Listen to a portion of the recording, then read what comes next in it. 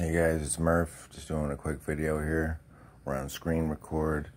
So today with my Galaxy S20 Ultra, I finally got the One UI update 2.5. Basically been waiting a year to get Google navigation gestures with third-party launchers, and it's finally working. So I'll just open the phone here, swipe from the side, goes away, swipe from the right side, goes away.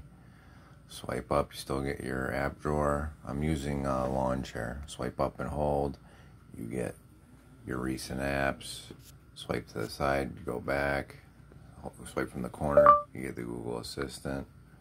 And that's basically it. So this is going to be a real short one. I remember getting my Note 10 and wanting Google navigation gestures with third-party launchers. So it's been about a year of waiting. But we finally got it, and that's that. I will see you guys in the next one.